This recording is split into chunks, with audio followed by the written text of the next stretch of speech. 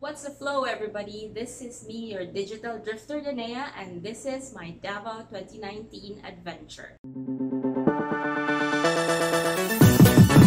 I've actually visited Davao several times before, and this is the first time I arrived in the evening. I had a late flight from Cebu at 7:30 p.m. and I arrived at the Davao airport at 8:30 p.m. via Cebu Pacific. This was a seat sale, so yay. And I arrived just now here in my accommodation, and the time is just a little bit over 10 in the evening. So yeah, unfortunately today there was a typhoon, so it was raining all afternoon here in Davao and there was flooding everywhere. So it took me an hour and a half to get from the airport to my accommodation because of all the traffic and all the flooding. It was kind of stressful, to be honest, but that's okay. I'm here now, I'm safe, and I'm glad that I've checked into this accommodation. So speaking of accommodation, where am I staying right now? It's called it's a Red Doorz Plus property. Actually, it's called Red Doorz Plus at Poblacion district. Red Doorz is actually a company that lends their branding and their name and their technology to different hotels and hostels in major cities, and it's sort of they are working in partnership with all those other properties, so it's not uncommon to find other names for your Red Doorz accommodation. So for this one, this hotel is also called Anclar Hotel. So it's in Poblacion district, and I'm so happy that I've checked into here. By the way, this is not a sponsored video by Red Doorz. It's just that I found myself checking into Red Doorz properties a lot lately because they're good enough and they have reasonable prices, which is great for budget travelers like me. Anyway, I'm glad that I've checked into this place because it's just within walking distance of many important shops. I actually haven't had my dinner yet. I ate a bit at the plane, but I need proper dinner. So there are several eating places around here which are just within walking distance.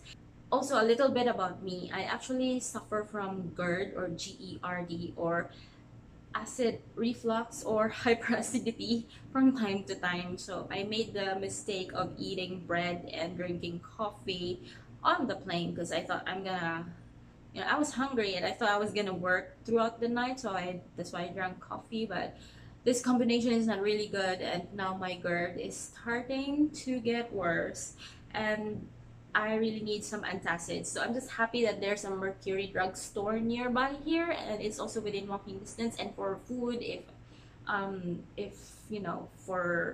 I can't find a good eating place, there's also 7-Eleven just within walking distance from here, which 7-Eleven always saves me wherever I travel. So that's good to have around here, and yes, that's what makes this accommodation a good place to check into.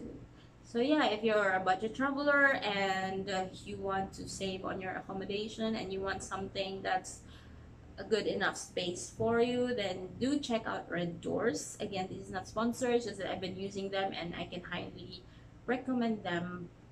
I don't think I've had a Red Doorz property that I disliked so far.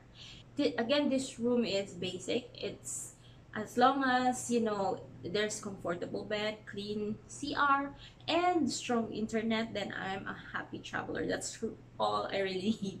Let me give you a tour. I got room 408, so here we are, and they have this card key, so which is great. What you do is just scan and open, and then insert the card. Light, and this is their CR. Let me close that. Oh, by the way, I love when a property has this thing because I don't want them to make up their room sometimes, because I'm a very late riser, so I am fond of putting this card here on the door, a do not disturb card, because then they don't have to clean my room during lunchtime or during the afternoon and not disturb me. Okay, so let's lock that. And there's the CR. Ta-da! It's not that big. There's no tub or anything. Again, this is a basic room, but it looks clean. And of course, I often like to have a hot shower in the evening, so it's always great to check into a property that has hot and cold shower. You know, as a solo traveler, I need my comfort sometimes. And this is the room. I think for a solo traveler or a couple, it's big enough, it's good enough. And there's a bed. I like that Red Doorz advocate for saving water, so basically you don't have to have your towels washed daily to save water. That's fine with me. And there we go. This is the bed. And the great thing about traveling solo, people, is that I get to have the 2 pillows to myself. I love cuddling with a pillow, and if I'm checked into a room with a single bed, often they don't provide extra pillows, so it's good to have extra pillow. Anyway, there's some bedside lamp here. My video is not picking up properly right now because of the low lighting. I'm not sure what's going on. But anyway, you can see that they have a chair here and some drawers, and here is cabinet, and you can see there are hangers, of course, and there's a safe. Yay for rooms with safes. And there's TV, although I'm not gonna use that at all, so I have my laptop. I've got a phone in case you want to call a reception. And then what's in here? It's just the wires, so the outlets are there. So what will happen most likely is this desk will become my work desk for the next few days. I'll be staying here for 4 nights. And then there's a mini fridge. Let's see if they've stocked it, although I'm not really expecting anything. In major hotels, they are fully stocked. See, there's nothing there. So you can turn it on for your personal use. Yeah, very basic room. And then what's out here? What's outside? The drapes, the windows. Then it's very dark, so I'm not sure if you can see, but it's not there. There's a shop. It's like I'm actually facing the street side, so it's very dark because of the tinted window. But outside there are several eating shops, and again 7-Eleven and Mercury Dog Store. So I'm gonna go get out and buy all the needed stuff before everything closes. A few moments later. Back from 7-Eleven, got my supplies and got myself comfortable. Changed footwear, got myself set up, unpacked my bags, used the cabinet, turned on the bedside light, got myself set up for work over here, got my supplies here, coffee, dinner, snacks, and I also got my fridge stacked.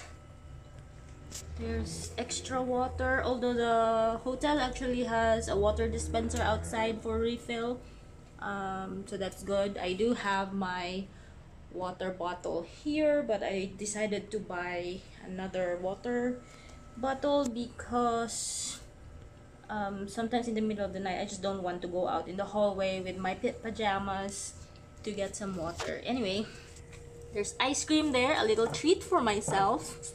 It's cookies and cream, one of my favorite. They didn't have pistachio. And then I have more coffee here.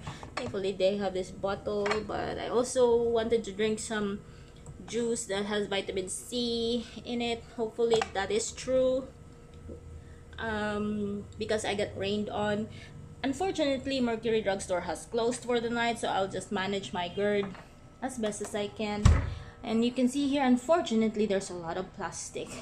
I haven't yet figured out how to be 100% plastic free for my travels, but I'm working on it. So I just put those plastic there from 7-Eleven so I can reuse them later and hopefully not buy any more plastic. Anyways, I got myself set up. One thing I usually do when I travel and when I arrive at a new place and new accommodation is I open Spotify and play some music. This is my positive vibes playlist, so it just helps me get accustomed to a new place. I also tested their internet, and the internet speed looks good.